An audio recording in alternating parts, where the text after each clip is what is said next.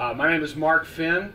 I am Robert E. Howard's latest, but by no means last biographer. Just a scary thought to think. I am very excited to be on this panel for a number of reasons. I would like to briefly introduce the folks who are with us here for the Boxing Stories panel. Starting at the far end of the table is Chris Gruber. Chris has written a number of essays and introductions concerning Robert E. Howard's boxing stories. He and I have worked together on a number of projects and have been co-collaborators and co-conspirators for as long as we've known each other, basically. Sitting next to Chris is our Howard Days guest of honor. Our Howard Days guest of honor, Patrice Lunet. I know, always with the critique of how well we get the pronunciation right. Patrice, as you know, is the gentleman who codifies and assembles the Howard typescripts in chronological order. He's done editing on a wide range and huge number of books. He's written scholarly essays. He's done a lot of important research that has changed how we see the Howard family. His work cannot be understated in Howard studies. And then sitting right next to me is our special artist guest, a man who also needs no introduction and has been responsible for a number of paintings and book covers for the recent Howard Foundation Press books, Tom Gianni. Our panelists, ladies and gentlemen.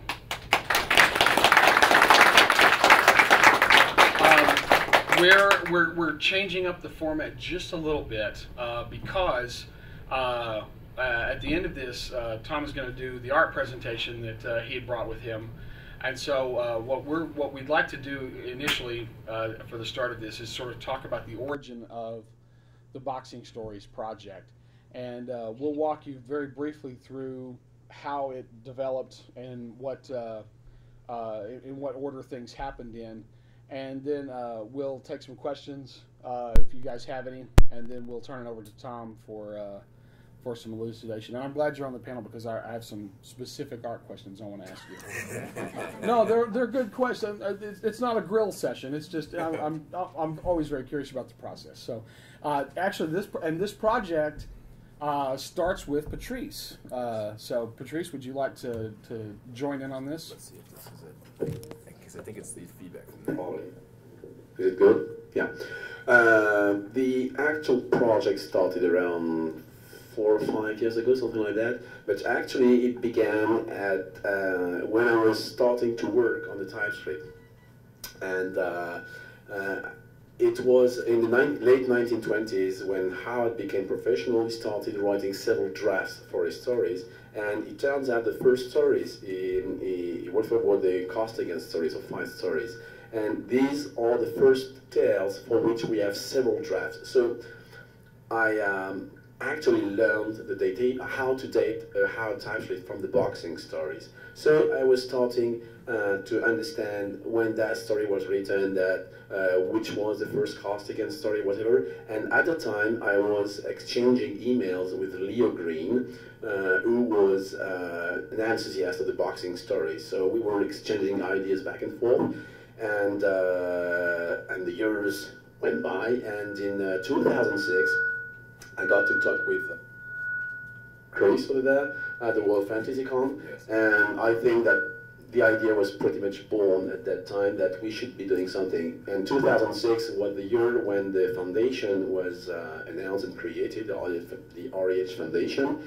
And I think about 1 or 2 years later, I told Chris that it would be great if we could do the complete boxing stories. And Chris told, we need to have Martin there because, that would be great to have the 3 of us on this boxing series. And we wanted this to be the ultimate, definitive edition of the boxing stories. So it took us 4 years to achieve that, and I must say I'm very proud of what we did with those books.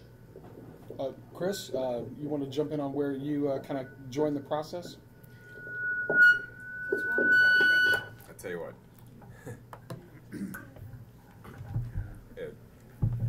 I think my voice will carry. If not, Stand up. yeah. Try that. There.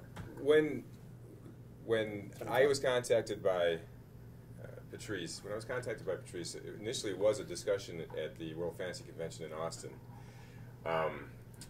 We were really just talking about what we wanted to do with the text, how we wanted to approach the text. I insisted that they be treated with care. I wanted them to be considered in the same way that Conan was. Not so much that I wanted people or demanded people accept them in the same way, but that they looked at it as a legitimate part of his creative professional output and consider it when they worked on or read Howard's work, that they would look at the boxing stories first as a way to understand the author. Just another portion, that's all. And the way to do that, I told Patrice, was we really need to get everything. And she said, I already know that. We're going to get everything together. And he said, but we don't know what everything is yet, but I think I do. And that's where I really got on board. Patrice and I started emailing back and forth, and I said, there's one other person that really needs to be a part of this discussion. And the reason for it is we've been laboring here in America, and that labor was getting fans to come out and learn about the boxing stories, and his name is Mark Finn. You know, I know Mark Finn, of course. He was, that's perfect. And then that's the kernel, the beginning of this whole process. And it did take a while. The ramping up process took a lot longer than the doing. Once we got going, there were several things that happened along the way. One of them was Glenn Lore's passing. We thought we had everything, and we learned that we didn't. And it seemed almost as if every week would go by, I would learn there was something new to add. There was something new. It was very exciting. Also sad. It was a roller coaster of emotion. I was very fond of Glenn, and I thought of Glenn as the caretaker. You know, he was the man that had everything, and without him, we wouldn't have this discussion. So that's where I come in. Basically, because Patrice called, said, "Hey, Chris, let's do this." And I said, "Mark, let's do this," and off we went. Now, of course, I had been Lord love a duck. All right, I had been interested in the boxing stories as a fan for years.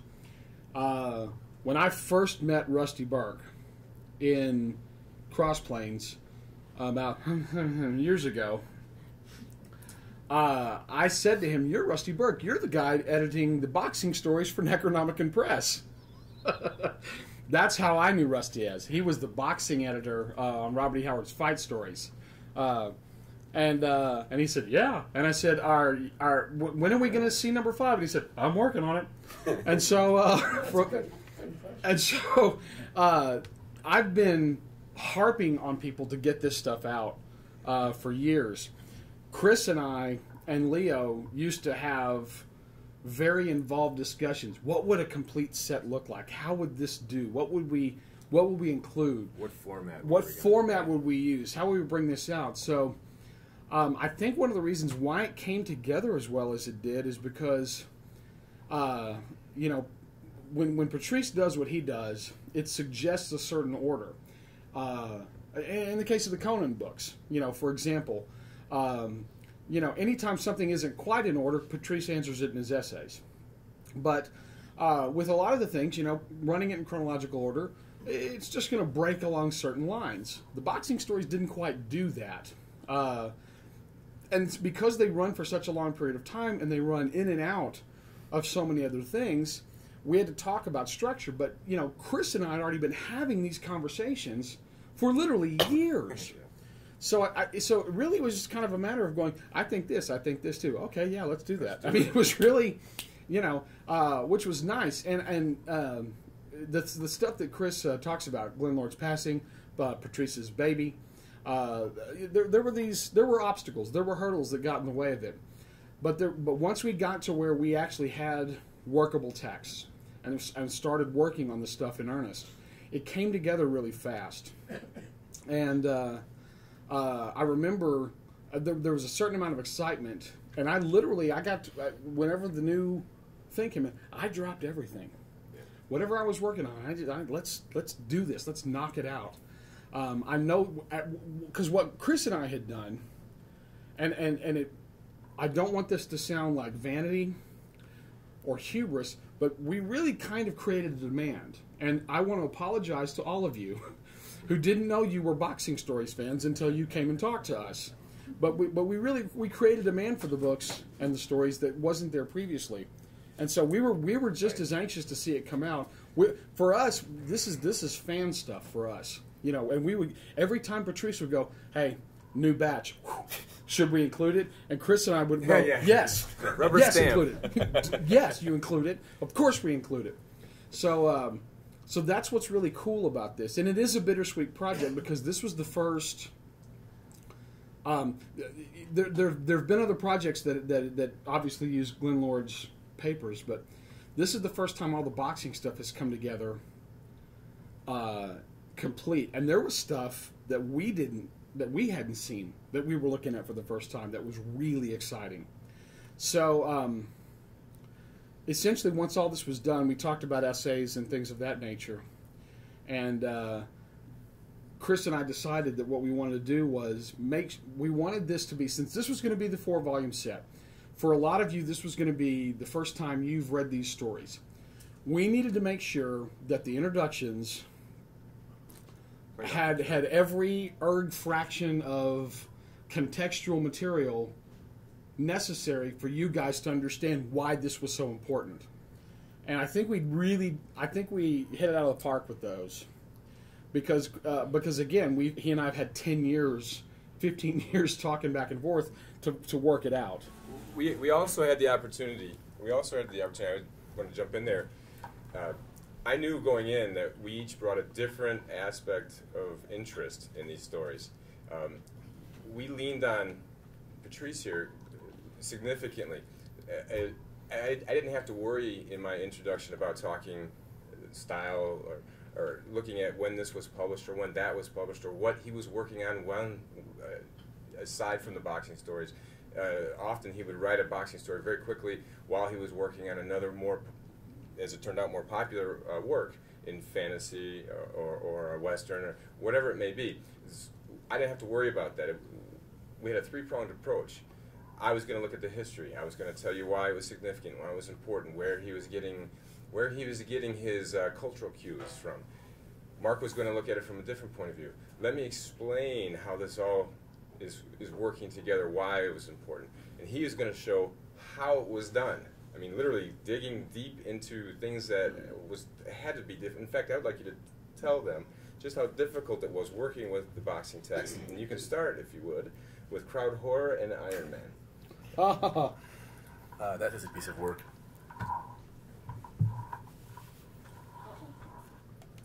So as I was saying, in the late 1920s, Bob Hart was starting to become a real professional, so he would start writing several drafts of a story. Problem is, he would not number his pages, and there was no way we could tell which page belonged to what draft or whatever, and all those pages had been scattered all over the place. So every time I would get a batch of 5, 10 pages, they could belong to one story or another, or sometimes different drafts, or sometimes one story, and part of that story may have been reworked into another story. Mm-hmm. And Crowd Horror is a story that he wrote in 1929. He sold it, but the editor said, "Oh, it's far too long. You need to cut that." So that's what he did. And so about 15 pages worth of text were kept from the story. He sent the new version, and this was the version that got published. Problem is, what did he do with the remaining 15 pages? Well, he wrote a new story using those pages. And so you had to understand, these are pages that come from the earlier draft. They have been reworked, renumbered, and they are going to be included in the new version of that new tale. I mean, and of course you get the pages one at a time. So sometimes over several months or even years. So it took years, to understand the exact writing chronology of all those tales. I started doing that maybe in 2000, 2001. Yeah. So that was a real long time ago. And that book, the first volume, was completed. I think 15 times. Yeah. Because, okay, this is it. We have everything. Oh no! Oh, wait, no. here is a new batch.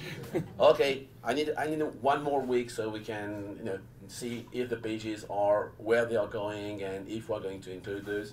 Where to and, include it, yeah. and where to include them. And I remember discovering pages and send that to Chris. And so, do you think we should use that? Oh yeah. Okay, where do we put them? Yeah. I don't know. I mean, it was like that all the time. So yes, it was a long project. It was hard, but I think in the end we did what we had to do. It came out Absolutely. perfectly. Yeah. I want to turn now to the final phase of the project, but it's interesting because you came last to the work, and yet you're the first thing everybody sees. And so, if you would please talk about how you came to be involved with the books and what that process is. I'm probably going to step on your presentation a little bit, I know you work with Jim Keegan, and so if you could please just kind of let us know about how you made some of the choices that you made. All right. Yeah, Jim contacted me about this series of books, and I was thrilled. I mean, it's fun. It's really a labor of love doing these paintings. I'll tell you that right now. The process is that I generally, I look through the book and I get a flavor for it, and then I do a lot of sketches, and I do visual research. And I do the sketches. I run them past the art director, which in this case was Jim, and he's a great art director. I love working with art directors who are artists because they understand the visual language. In researching this, I went to boxing films of the 40s and early 50s, and two of them that are a big influence was Kirk Douglas's Champion. Yeah. That's the biggest influence. And also Robert Ryan in The Setup. Two great film noir boxing films. So I got my visual inspiration from those films. And then I painted it. Thanks. But I've always been enthralled by pulp art since I was a little kid, since I read Jim Steranko's History of the Comics, and The Shadow was my first love. But the art in the pulps has always intrigued me, so I think that had a big effect on me. So of course I look at my heroes when I paint, and that would be Baumhofer, Yeah. Rosen, and Ward, and I could go on about the painters there. Well, that was something I wanted to ask you.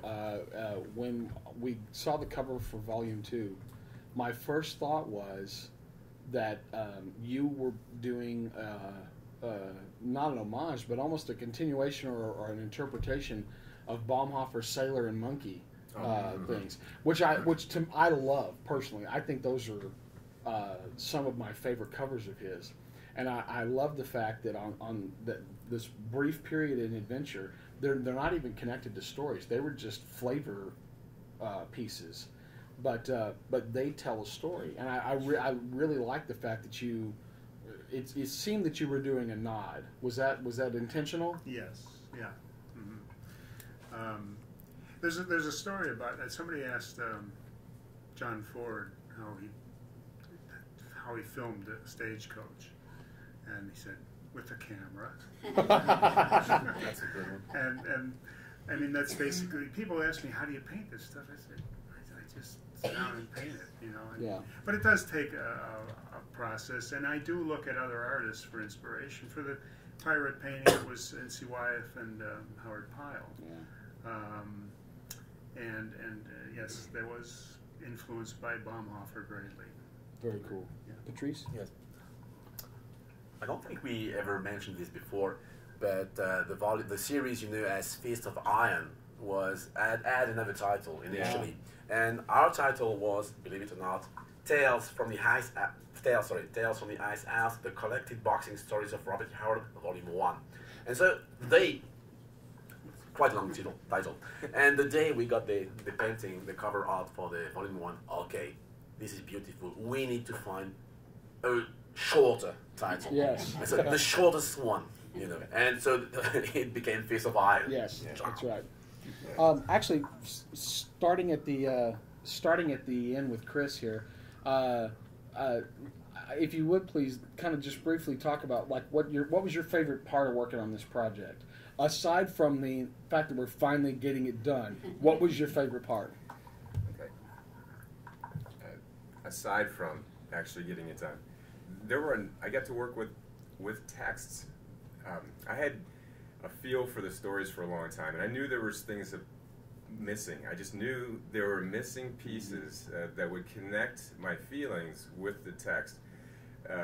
I would talk about these stories with fans and people who enjoyed the stories as much as I did, but it was all conjecture. I didn't have an opportunity to definitively say that, this is the way it is.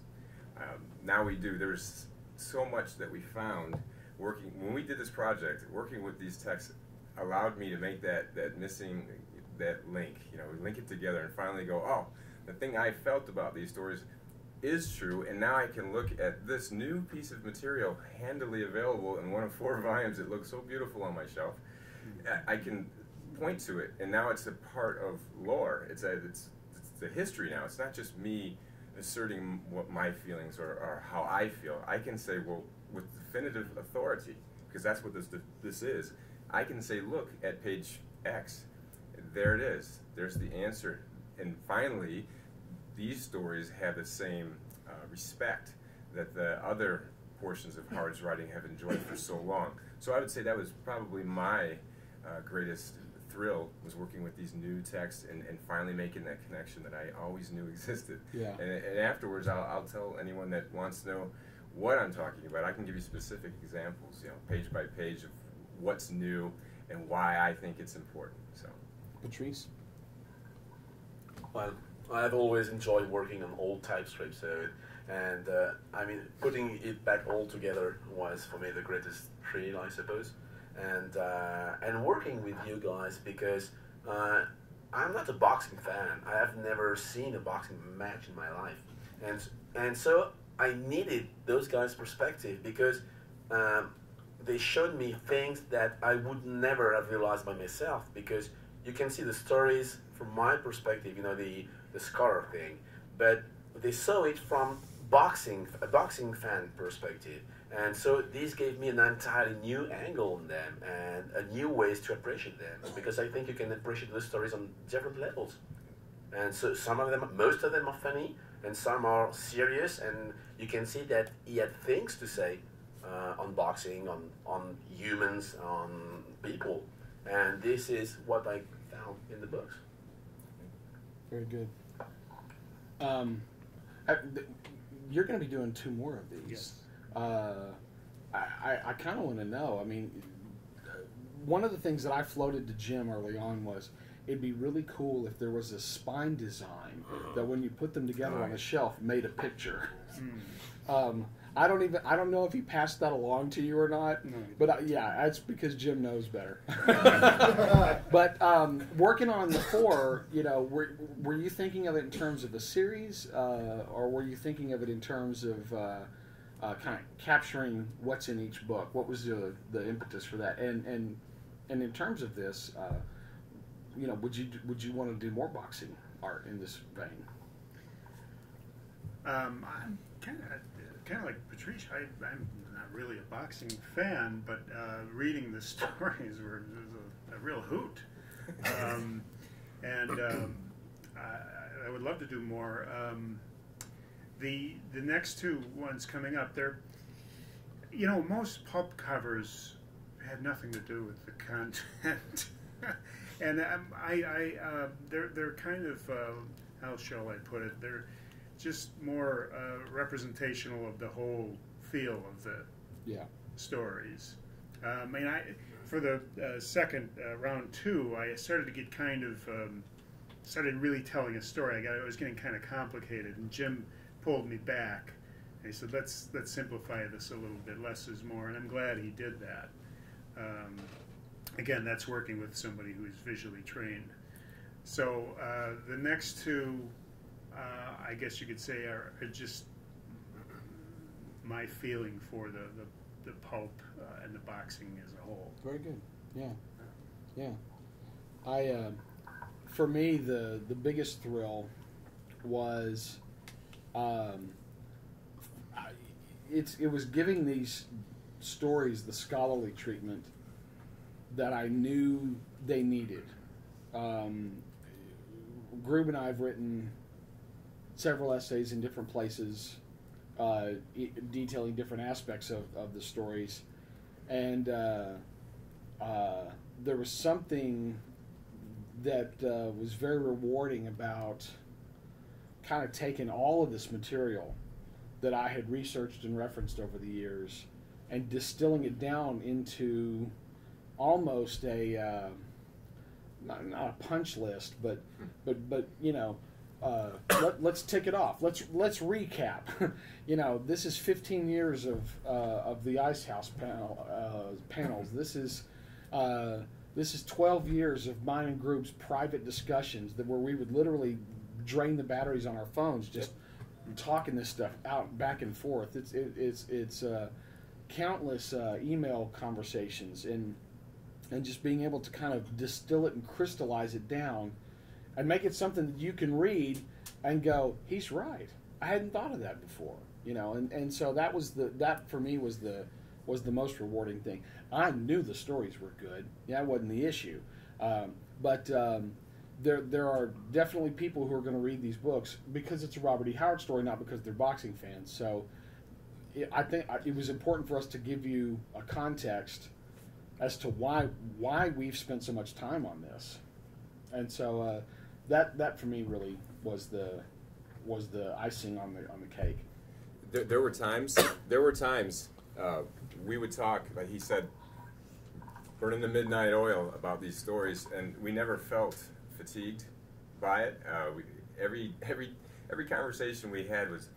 You mentioned earlier how you remember how we were talking about having boxing gloves as on the spines. Yeah. So each we would throw these ideas around like baseball cards for a kid. I mean, it was such fun to work with it because we had already loved the stories, but it's been even more fun having the opportunity right now for me to hold the books up, show you guys, share them, and say, see, this, we finally have it. Because I adore these stories. Not all of them are great. I adore what inspired them. I understand them, and I want to share that so much. I love all aspects of Robert E. Howard, but the nights that we spent talking about these things. I used to talk with Leo about these. Leo Grin. I used to talk with Leo Grin about these things. It's a very powerful set of stories for us. But more than that, now we have something that we can hold. It's just really fun, and that whole process. That's why we're up here in front of y'all, is because we were able to share that. I asked Patrice today, how did you feel when you had that first volume in your hand? And he goes, out of this world. This was great. This is finally the pinnacle, and this is one of the last elements of Howard's writing to get this kind of treatment. So enjoy it because they're there to be enjoyed. We're gonna open it up for questions if anybody's got one. Ed? This is for Chris. How did you approach this project versus the Nebraska boxing stories? That's a great question. Rusty Burke is the one that approached me to do that volume. I had never done anything like that, so there was a steep learning curve. There was many things I had never done before. So I was also trying to create a best of. So I had to pick stories. I didn't want to just do all Costigan's. I wanted to get significant stories that had something to say beyond just being entertaining. I've always been angling for respect for the stories because there's a lot of complexity to what drives the story. So I had to choose a best of, and that's a lot different than this. This was right from the beginning, everything They're definitive. It's done. You now have everything you want to have with regard to boxing. And you also have the Costigans, also never done before, in one place. One place. So you don't have to go to some five and dime bookstore and cobble together some Dorgan stories to get your real Costigan collection complete. No, you don't have to do that. Now you have the full rhyme. So the biggest difference is that I knew what I wanted to do, right? I knew the roadmap was clear with this project versus the Bison. The Bison was the first step. That was I viewed it as the gateway to the story. So once people start reading these particular stories that I chose, I knew they'd be back for more. And as it was the case, they were. We had people coming up asking me, well, did he write more? Yes, yeah, perfect. The volume did what it was supposed to do. Now you've whet your appetite. Let's move on. Let's get the whole kit and caboodle out there for everybody. Any other questions? Yes, sir.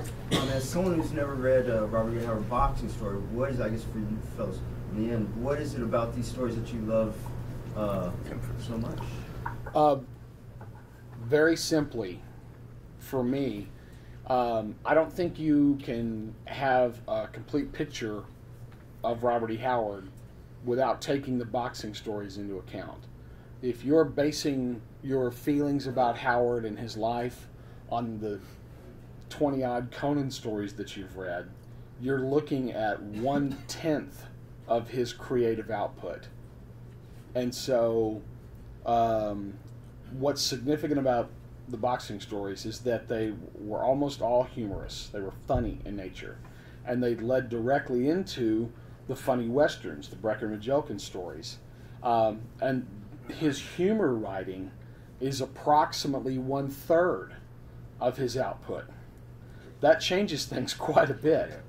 And so I think that because they're humorous, the way they're written, you get a very different, more nuanced picture of Howard as a writer, and I think they are not as polarizing as the Conan stories. So when you're trying to bring somebody into Howard, the humor stories can be a great way to open that door, because Conan can sometimes turn people off, and so for me, I think that's a great foot forward, and it's the passion that Howard has in his other stories is just as present in the boxing stories, but in a different way. So when you get the connections to his biography and like what he liked about boxing, and realize that he wrote boxing stories for all of his professional career, I think you have to give those some consideration. So if you're seriously looking at more Howard, the sooner you get to some boxing stories, I think the better. Chris, you want to add anything to that? Yeah. Again, your question is a topic that we've had conversations. It's specifically that question. Why do you love these so much? I'm a boxing fan. I love the sport. It's more than just cathartic for me, but it is a part of who I was growing up. It's a part. The sport itself speaks to me on a human level because it's you in the ring. Howard, most of his characters are loners. We talked about this before. He revels in those kind of things. So I like the sport, and you're one step closer to understanding Robert E. Howard, the man, because of this. Also, too, I love American authors because I'm American, but I like to look at the progression of who I think is great versus the masses. I'm a huge Jack London fan. There's a lot. Howard was, in my estimation, the boxing stories show him to be the quintessential American author.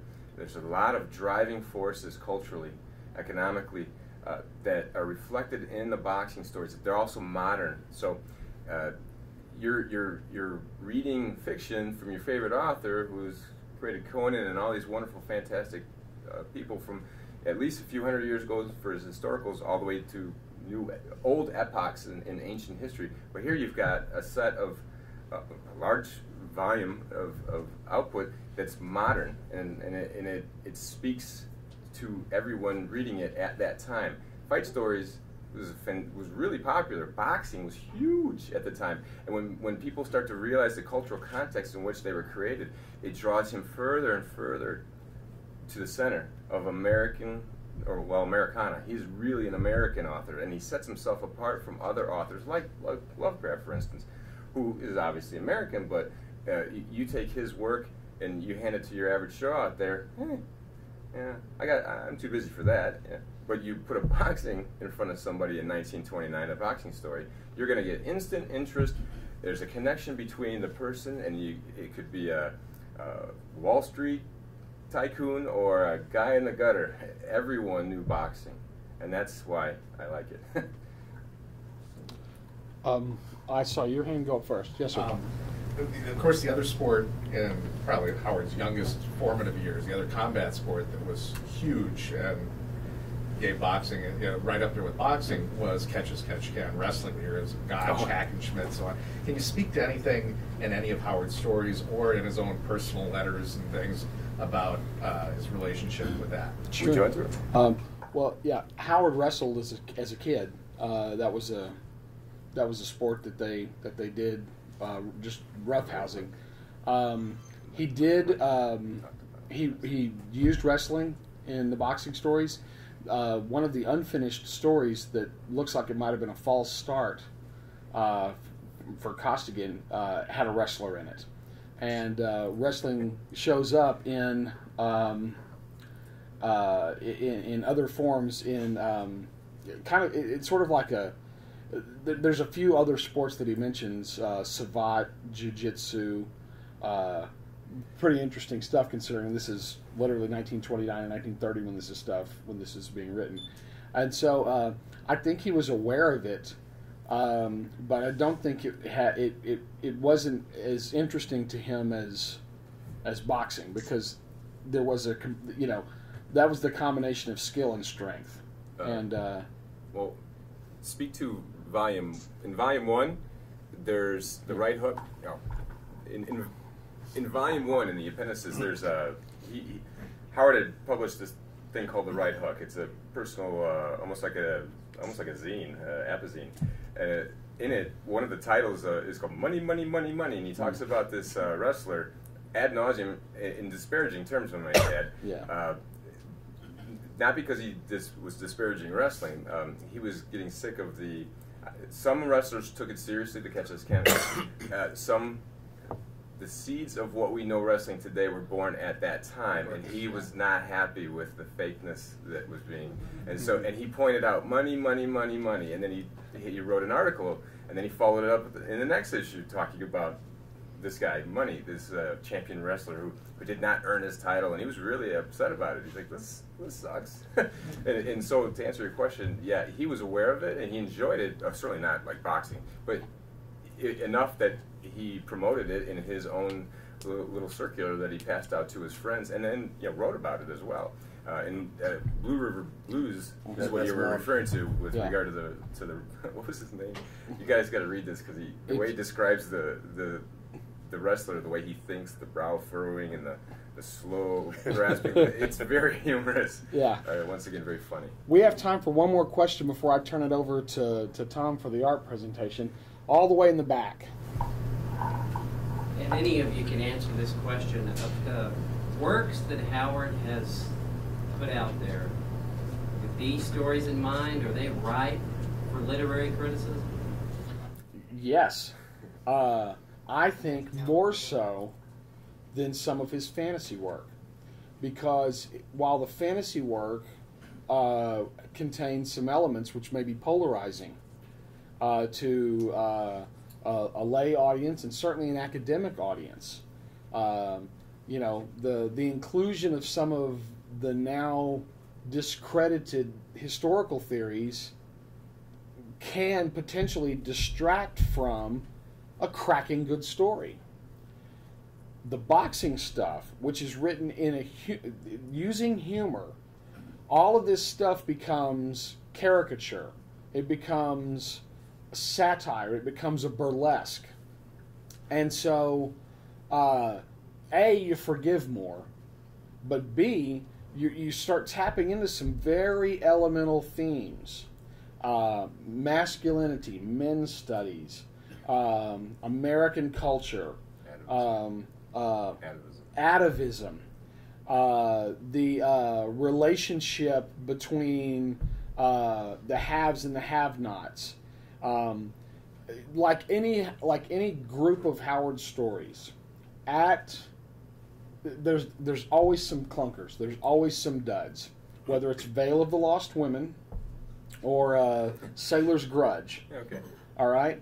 But when Howard is good, when he's at his best, I'll take the Pepsi Challenge with anything you want to throw me from, Hemingway or Steinbeck or whatever. And in this case, when Howard's at his best writing boxing stories, he deserves to be included in the perennial literary boxing collections that come around every 2 to 5 years.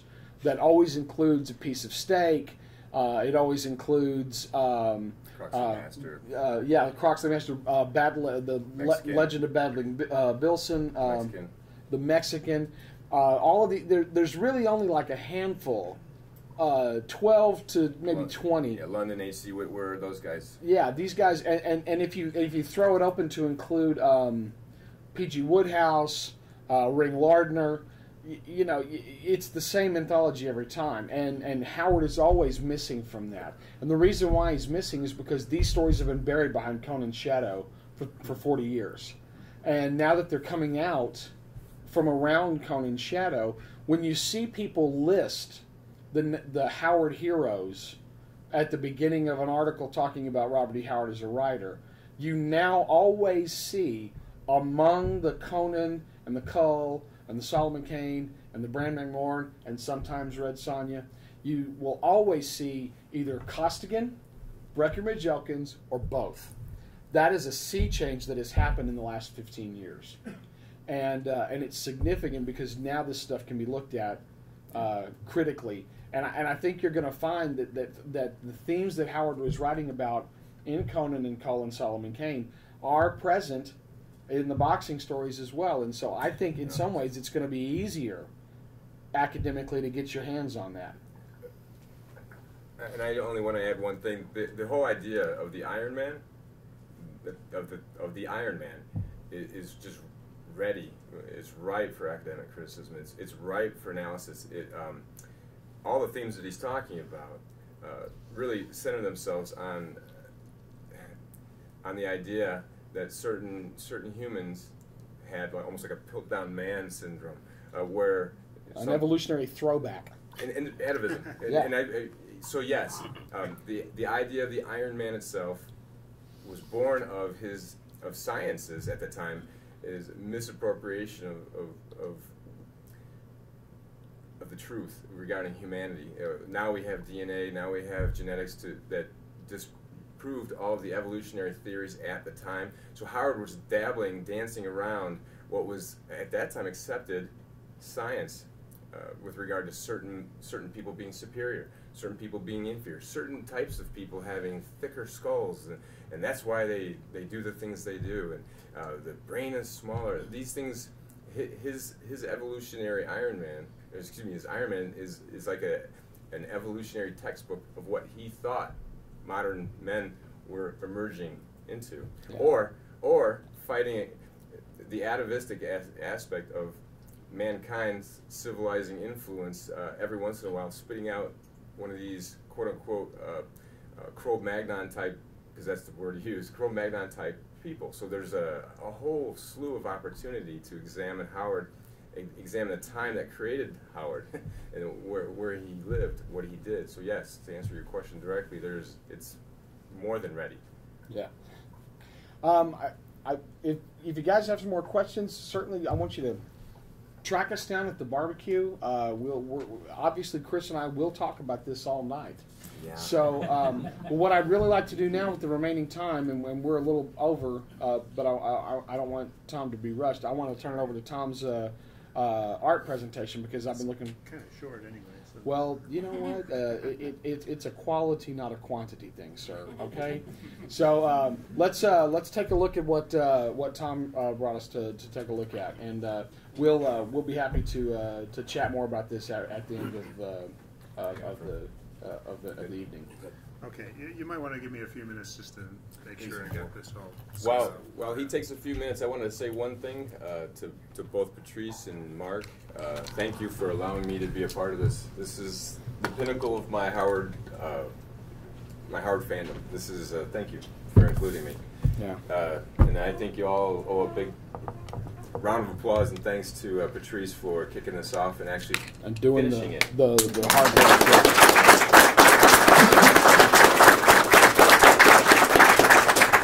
From the bottom of my heart, thank you. And thank you to you. It's been a ride and I loved it. All right.